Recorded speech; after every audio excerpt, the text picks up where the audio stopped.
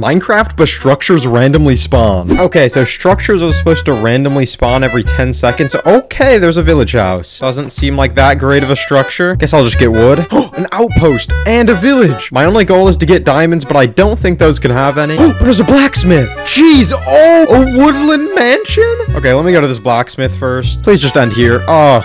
Oh my! Oh, chorus fruit. Let me up. Oh god. Uh-oh. The door. A jungle temple and a desert temple. These can have diamonds.